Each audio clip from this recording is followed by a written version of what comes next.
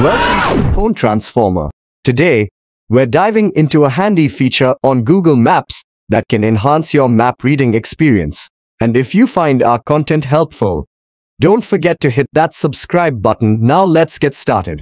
Step 1. Open the Google Maps app on your device. It's your gateway to exploring the world from your screen. Step 2.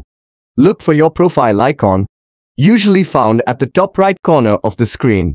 Give it a tap to access your map settings. Step 3. A menu will appear. Here, you'll want to select settings to tweak how your map looks and behaves. Step 4. In the settings menu, scroll down until you find the option Start Maps in Satellite View. It's like a magic switch that transforms your map from a simple drawing to a bird's eye view of real-world terrain. Toggle this switch on, and voila, you're all set to navigate through satellite imagery.